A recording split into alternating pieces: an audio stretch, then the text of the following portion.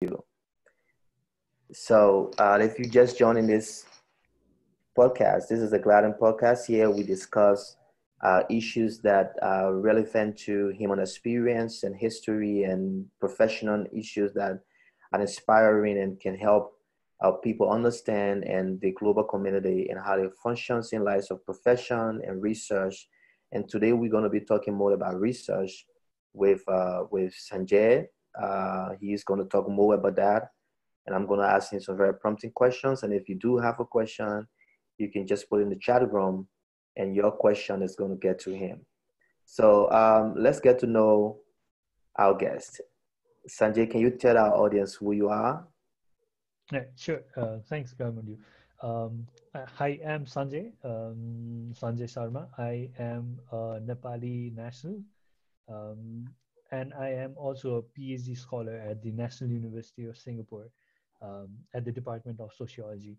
Um, um, what I am doing right now is so before that, basically, I'm right now stuck in my home in Nepal because of COVID, um, where I was supposed to be in the field site and be talking to people, doing my research, getting data, and proceeding towards writing my thesis very soon.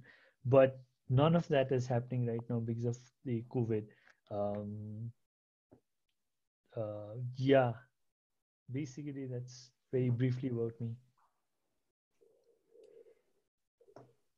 Nice. Thank you so much for joining us. I can imagine what's happening with COVID all around the world, even here, including the USA and specifically New York. You know exactly, you heard about it. But it's Right, good right. that we, keep playing safe and following the health guidelines and making sure that we are safe and the world is a better place. So let's talk about migration. Let's first of all talk about what it means in your own context. Right. So, specifically in the context of Nepal and also largely in the context of South Asia, um, there are multiple facets of migration. There are various forms of migration, right? And if we come specifically in the case of Nepal, migration is mostly um, related to labor migration. A lot of Nepali nationals, they go to Gulf countries and Malaysia mostly to work as labor migrants, and most of them work in unskilled or semi-skilled jobs. So there is a lot of um, low skill, less skilled labor migration happening from Nepal. But also, Nepal is historically very important from the migration perspective. When the British came in South Asia, when the British East India Company was um, ruling in various parts of South Asia, um, Nepalis were a good ally of the British after the Anglo-Nepal War that happened in 1814 to 1816. Right. So after 1816, um, Nepalis were helping the British um, conquer, colonize, etc. Um, that's when a lot of migration happened from Nepal. A lot of Nepali men went with the British to fight for them, and that's what my research is also about. Um, that's where the British constructed the Gurkhas. Uh, Unlike a lot of other martial races, the Gurkhas are not a race per se, but a British construction of the Nepali nationals. Um, so yeah, uh,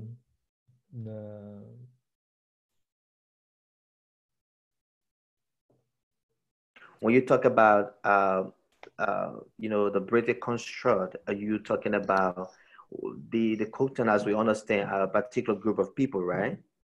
Do they belong to an ethnic group, or do they belong to a particular community? And what were some of the characteristic or attributes of them that the British saw and said, well, this can be the kind of the group of people that we can work with, where there's something about them that was so intuitive that this so that they could work with. Right. So what happened in the 19th century, early 19th century, was the British were writing a lot about these martial races that they knew about. Some of them were there in Scotland. For instance, the Highlanders in Scotland, they were supposed to be one kind of martial races having specialized war skills. And when they came to South Asia, were constructing, they were recording similar kind of races that they knew in Europe. So a number of races where the British made note of a number of races in South Asia as well. For instance, the Sikhs are one of the races that the British thought were martial. They had martial abilities, and similar with the Gurkhas. So the construction of Gurkhas is very interesting because they do not belong to any particular ethnic group. They are not um, they are basically diverse set of individuals who live across Nepal uh, and beyond, right? So what happened is when when the British came in South Asia, the modern day Nepal was divided into many principalities, many small states, and one of those states was called Gurkha, um, Gorkha, right? So Gorkha is basically a place.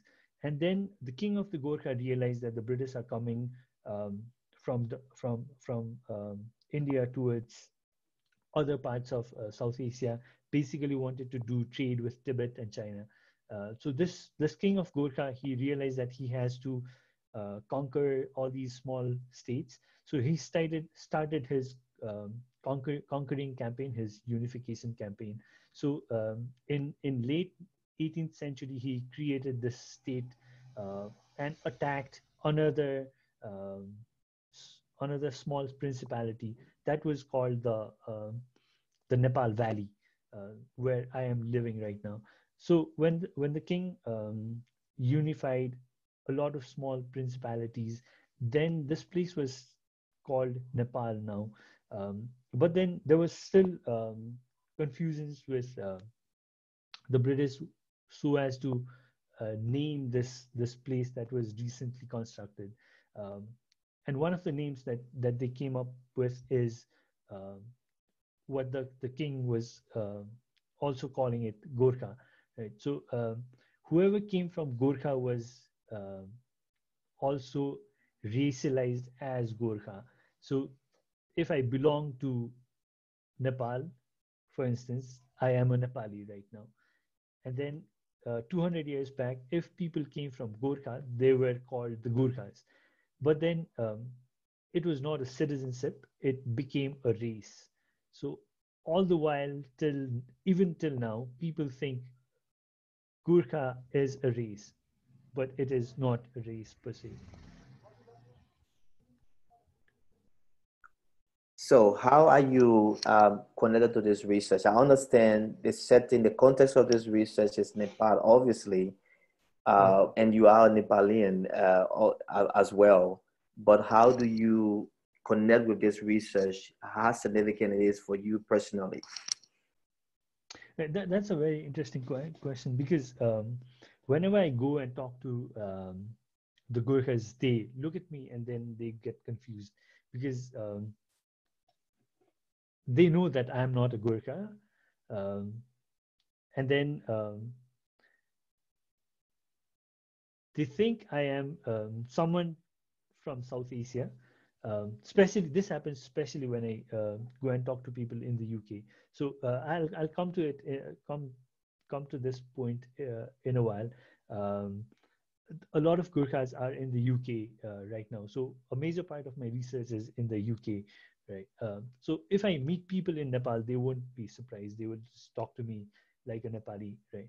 But if I go and talk to people in the UK, if I approach the Gurkhas in the UK, they first think that I am some Bangladeshi or some Indian or some Pakistani trying to talk to them. Um, because of a diverse set of people who live in Nepal, right? Um, but to answer your question again, when I was growing up as a child, I went to a school where the principal of the school was himself a retired British Gurkha um, soldier. He came back to Nepal from wherever he was fighting, and then he thought he should start a school. And then a lot of my friends with whom I studied, they were also um, the children of British Gurkhas. Their parents were mostly abroad, still serving. The father was still serving in the army. The mother was sometimes with the father abroad. And then these friends I had, the children of the British Gurkhas, they were living in the school hostel. Um, so that's where the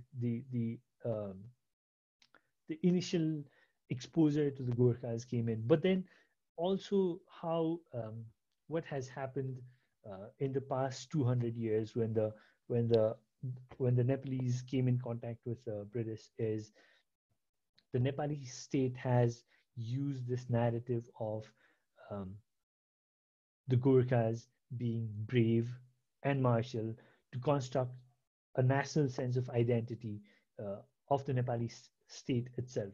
So, if a Nepali, um, one of the ways a Nepali introduces himself or herself to a foreigner is how brave um, descendant of a Gurkha soldier he is or she is, right?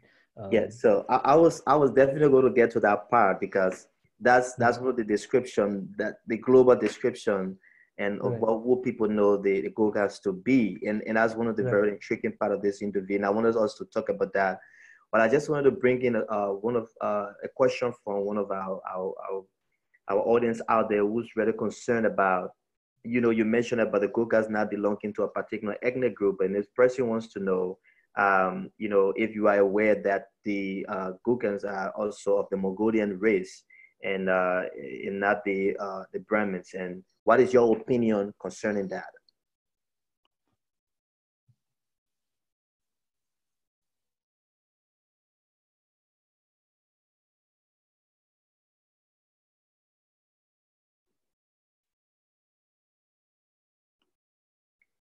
It seemed like we having some technical issues from Sanjay's end. Hopefully, he will get back very soon, and we can continue. Uh, so I hope you just keep log on, and we will get back to him very soon. Um, okay, yeah, he is. Uh,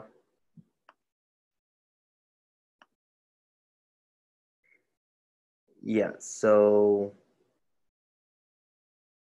yes. We're so sorry for the technical issues. Apparently, we having some issue with connections. With the connections over there in Nepal. Hopefully, he can get back online. I'm saying that he's trying to, and he will be back very soon. Um, and we can continue on this very fascinating discussion. Actually, there are more to uncover in this discussion, especially when it comes to the gender issue and how the gender play a key role in the construction of the Gorgons. Now we have him back. So, do you want to speak? Yes, sorry. Do you want to speak to the question from the one of our audience? right. So I didn't hear the question properly. Can you repeat it quickly? So he's concerned. I don't know whether it's he or she, but this person is concerned with your opinion on the Gurkhas being of the Mongolian race Right, and not the Burmans, especially when you mentioned that they don't belong to a particular ethnic group. What's your opinion on that? right. So it's a very interesting question, and also the construction of the Mongolian race and how the Mongolian race is connected with the Gurkhas is itself very interesting to ponder upon. what happened is when the British started recruiting the Gurkhas uh, after the 1816, what they thought is there are primarily four ethnic groups that had better martial skills than the others. So those four ethnic groups are Gurungs, Moggers, Rais, and Limbus, right? So what the British did is they exclusively selected these four ethnic groups, and they purposefully did not select the others initially. But then what also happened is people quickly realized that the British are very selective based on people's surnames, right? So if my surname was a Gurung, then my chances of getting recruited in the Gurkha was higher. So what people started doing is the non-Gurungs or the non-Moggers, non-Rais, and non-Limbus, they changed their surnames just to dodge the British. So a lot of non-Mongoloid people have also been recruited in the Gurkhas as well, right? Also to connect it with the larger caste system that the Hindus have, and a lot of Nepalese belonging to the Hindu um, um, a lot of Nepalese following the Hindu religion. What happens is there is one caste group in the Hindu system that is believed to be more martial, right? The Kshetris. So although the British did not purposefully select the Kshetris um, initially, um, a lot of Kshetris are also who are non-Mongoloids are also recruited in the Gurkhas in the British Army. So, just a follow up to this concern, and I just want you to show more clarity on that. Right. Uh, this construction, did it lead to a construction of an ethnic group, or did it lead to the construction of a race? What was the end result of this British construction of the Gurkhas? What did it lead No, to? no, no, no. It definitely did lead to a race. So what I am arguing is what the British did is they constructed the Gurkhas not just as a race, but also exclusively helped the Nepali nation build a sense of nationalism. So I'm not saying that they didn't construct a race. I am saying they have constructed a race, but what I am critiquing is this race is itself constructed. It was not a true race. Although the concept of race in itself in sociology is deconstructed, and we argue that race is uh, not actually biological per se, right? But keeping that aside, what I am arguing is the the British, like what Edward Said has talked in his write up on Orientalism. Um, the British have, through a lot of rigorous scholarship, been able to construct the Gurkhas as a race. So that's why a lot of people, when they think about the Gurkhas, they think that they are a particular racial group that comes from Nepal. So, where are the Gurkhas today? Now we consider now they are not a construction. They are not a result, a race resulted through the British construction. Uh, Today, I believe, and history have proven that the British has, maybe if they still have control over these regions, they might be as limited as possible.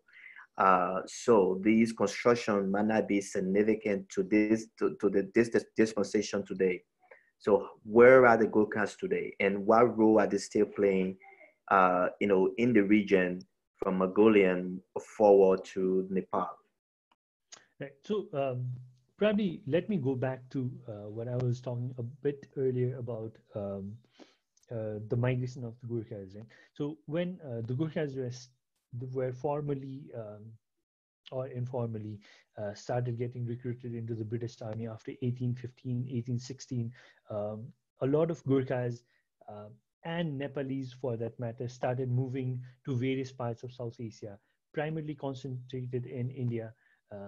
So all these Nepali speaking regions in India, in Darjeeling, Sikkim, or Dehradun, there's there you can see a lot of migration happening in the 19th and 20th century from Nepal to these parts of India, and they're not just limited to India. They have the Nepalis have migrated to Bhutan, Myanmar, Burma, um, and other parts of Siam, the modern day Thailand as well.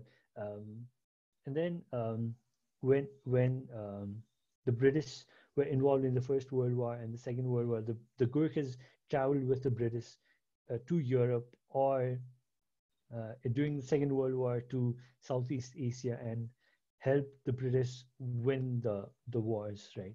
Um, and then um, fast forward to late 20th century, early 21st century, what happened is the Gurkhas realized that the ex-British um, Gurkhas, they realized that they have been discriminated a lot by the British in paying them a lot less salary for the wars they fought for.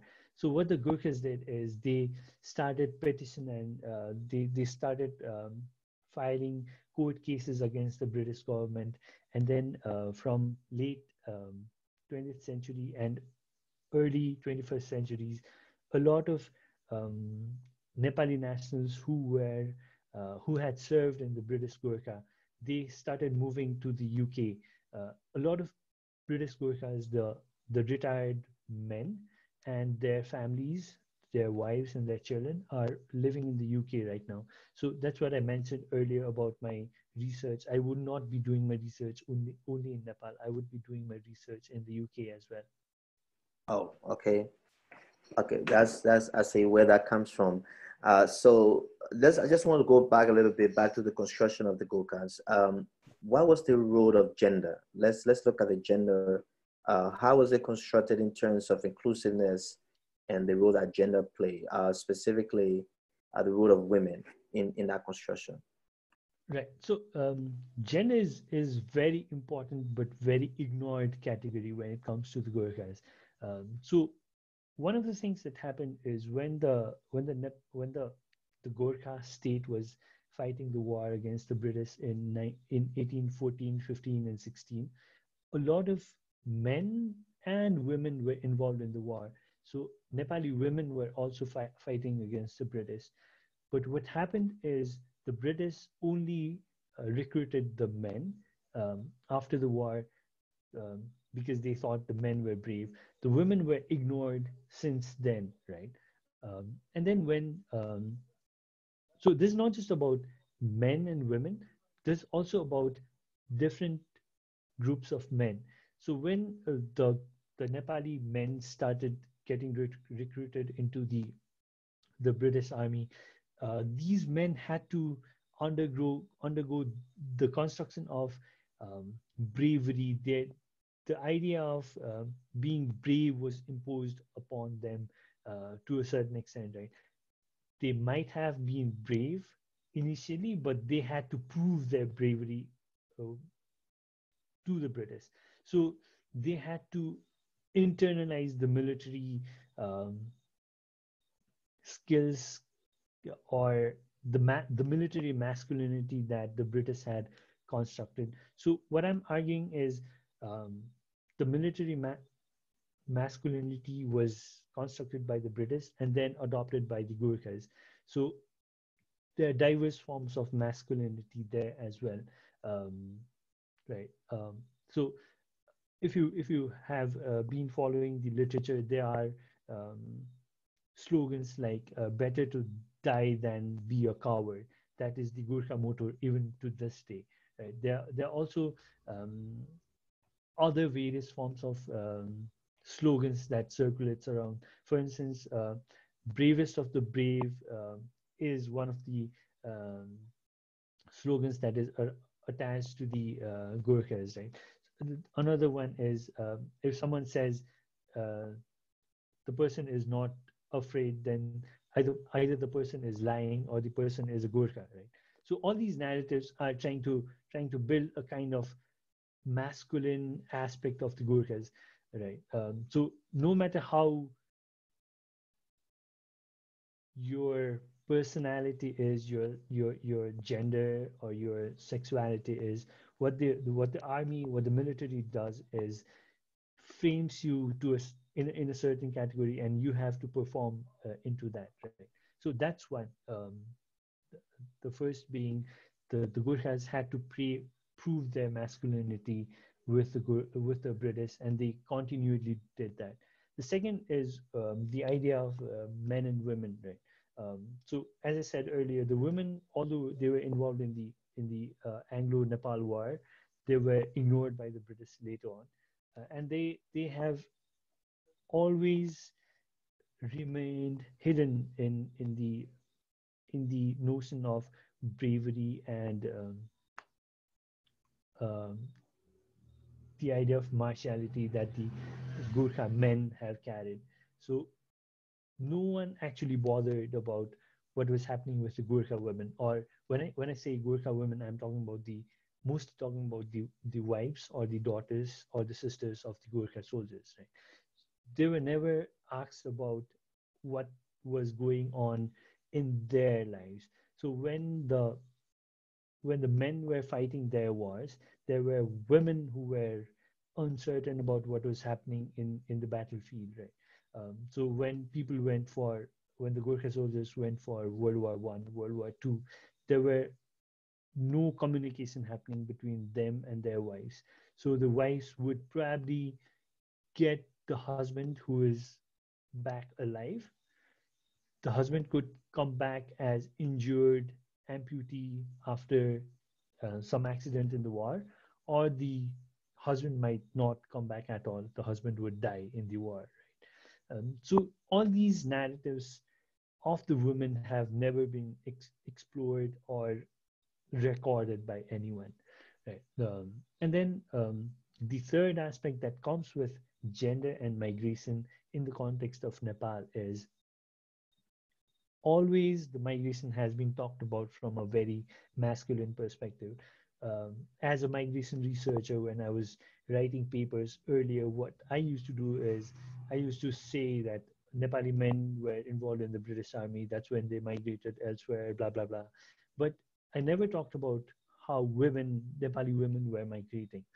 For instance, a lot of Nepali women have migrated with the British Gurkhas to Southeast Asia, to Malaysia and Singapore during and after the Second World War, for instance, right? But that history is never recorded. No one has actually explored that part at all. So what I'm trying to do in my research is not just trying to explore the migratory side uh, of the women, the Gurkha women, um, but also the non-migratory aspect of it. By non-migratory aspect, what I mean is when the husband was not around, how were the women coping up in society? How were they coping up with their in-laws? What were their own personal stories of sorrows and happinesses? Right. So these are the aspects that I'm trying to record in my research. Well, that would be definitely fascinating to bring those to light, especially that they were actually ignored by early researcher. So one of the very last point I want us to talk about is just because I'm fascinated with the issue of gender is Right. um, what does it look like contemporarily with the women's involvement in the Caucasian community, because the community still exists, the Caucasian community still exists today. So how has the culture evolved, as it relates to gender? I understand back then it was about war and fighting, and so that masculinity was predominant. But right now, how has it evolved to the our contemporary world in involving gender inclusiveness? Right. That's a very good question, Garmondu. But I fear I would not be able to answer it to a very fuller extent because I'm still doing my research. I do not have a lot of information to answer it very properly. But some of the things that I have come across till now is even in the army, for instance, um, the British Gurkhas are trying to they're trying to recruit women into the military, right? So military as an institution itself was very masculine and patriarchal. It is still very masculine and patriarchal, right? But it is trying to be inclusive by including um, women or people who do not fall into the gender binary division, right? So a lot of inclusivity is trying to be adopted there, but also how Nepali men and women have themselves evolved during these years, right? Earlier, until 1950s, um, a lot of Nepalese were not allowed to go to school. There was no public school as such in Nepal until 1950, right? Um, and people were very less educated until to this day, right? But what has happened now is people are getting more educated, and thereby, when um, when the British Gurkha men take their wives with them to the UK, for instance, there are greater chances of the wife taking her own job in the UK, right? So when I was living in the UK 3 years back, um, the family I used to live with, the daughter-in-law was a chartered accountant, right? There are a lot of women nurses working in the UK right now who are the wives of the British Gurkhas or the daughters of British Gurkhas, right? And not just limited to these few employment sectors.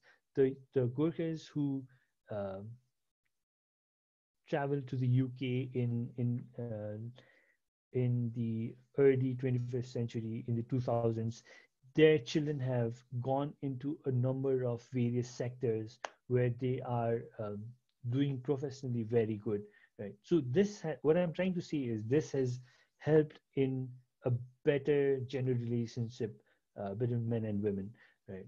The bargaining power of the women who otherwise would be illiterate and uneducated has now increased significantly.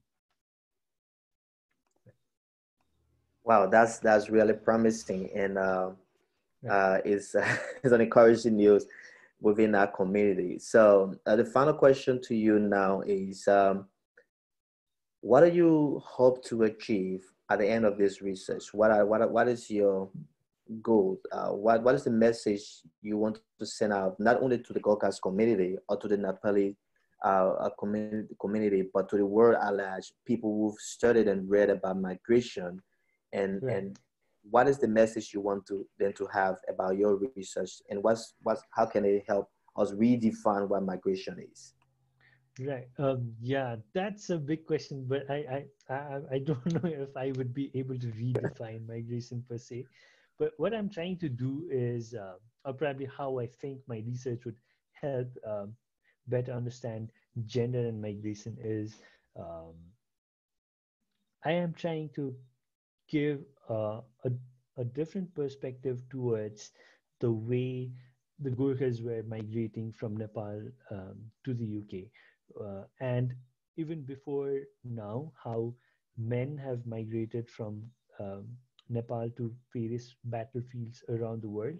I'm trying to narrate that story from the perspective of women, how they saw their men go away in the warfare, how they resisted those migrations, how they didn't like their men um, going abroad with the chances of them dying in the battlefield, right? So the perspective of women, I hope, would help to a certain extent redefine the ideas of masculinity and bravery and gender relations as well.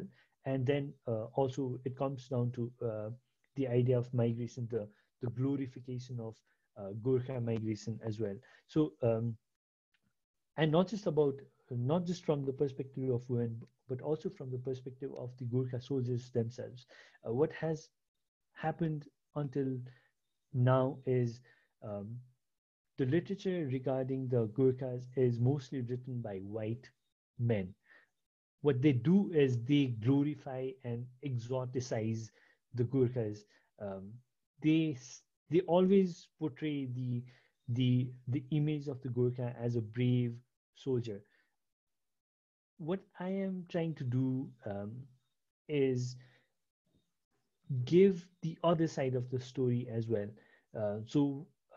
When I talk to the retired Gurkha soldiers, they talk about the war in a non-glorious sense as well. What they say is when a fellow friend is being killed or wounded in the war, they feel sad. They have all these feelings of sorrow and unhappiness and sadness, probably leading also to um, post-traumatic stress disorder or something like that, right? So these dark side of the war has not been explored as much, right? So what my research would also do is offer a critique to the exoticization of the Gurkhas as well, right? So what I'm also trying to do is not just stop my research after I do my field work and then submit my PhD. What I'm trying to do is um, is a number of things. For instance, one, I am collecting as many photographs as I can that helps build an alternative history um, to the Gurkha migration itself. So I've recently started an Instagram account where I'm posting all these archival photos that I can collect from whatever sources, and then um, offer the Gurkha women's narratives about the war. For instance, one of the photos that I posted recently was about a young child receiving the Victoria Cross on behalf of her husband in 1945 after the Second World War. Right. So many people did not know that the girl child was a widow of um, a Victoria Cross recipient, right? And then that database that I would create in a span of 1 year or 2 year could be transferred to other people who are interested to work with the Gurkhas or to the Gurkhas themselves, the children of the Gurkhas, right? The other things that I'm doing is create an archive of folklores and oral histories uh, based on the interviews that I do or the already existing songs that are out there. Uh, so the database, what the database would do is, um, as I mentioned earlier, Nepalese were um, the literacy rate in Nepal was very low, so people didn't write as much, but they recorded their experiences through songs, for instance, right? So these songs would help me and other scholars or other interested individuals understand what was going on um, during, for instance, the Second World War. What were the how the women during the Second World War were portraying their sorrows when the men were migrating away to fight for the British, for instance, right? So I hope this archive that I would create at the end of my research and then continue creating after that would be very helpful for the interested individuals who want to explore more about the Gurkhas or gender and migration and historiography as well. Wow, I can't wait to explore that and see some of the how fascinating that will be. So, yeah, thank you once more, Sanjay, for joining us.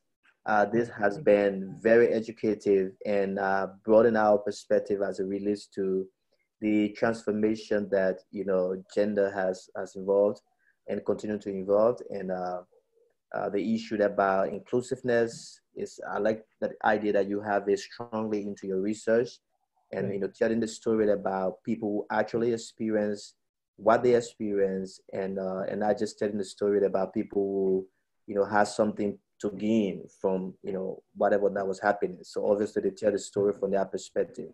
And that's the thing about storytelling. Right. Everyone tells the story from their own, standpoint, because Right. they want the story to always narrate where they come from. But it's a very good initiative. And is there anything last you want to say to those that are listening, maybe contributing to some of the work you're doing right now? Right. Yeah. Thank you, Diamond. You first of all for giving me this opportunity to talk about whatever I have been able to do in the past few months. Right. There's a lot to do, and a lot of things are scattered right now. So I'm trying to bring all these scattered pieces together, and it'll take a while for me to do that. So one of the things that I want to tell the audiences is if you have some information about the Gurkhas, some narratives that is hidden out there, um, please feel free to bring those out to me. Um, and then, as I mentioned earlier, a lot of narratives of the Gurkha women has not been explored yet, but these women are still out there, um, living in our community, but still unheard. So if your mother or your sister is a Gurkha, talk to her, listen to her story, and then let the world know about her story as well. Thank you, Garmund. Thank you. So thank you as well, Sanjay. Definitely, if you have a relative or a friend who have this rich history, sometimes I know it's difficult to tell some of this history because, like you said, those were war moments. People that had some terrible experience, they don't want to talk Right, about it. But it's worth sharing, because the more you talk about it, the more you share it, it becomes right, part of an icon that can benefit the world to come. We can learn from some of what happened, and be able to, as we reconstruct our society in different perspective, we can be able to add that piece to it and make it a better place to live. So thank you once more, Sanjay, for joining. And for those of you who watch, we say thank you for watching. And you can definitely come back to this page and watch it over. And if you also, as your YouTube follower, you can check on YouTube, the Gladden podcast. You can follow the page. This video is going to be posted there. You can watch that. And you can also listen to it on all of the different podcast platform you can imagine, whether it's Google Podcasts, iTunes Podcasts. They'll always be available. You can listen to all of this education that Sanjay had provided. That's a lot of education. There's a lot of research he's put into that, I can imagine. It's a lot right, of work.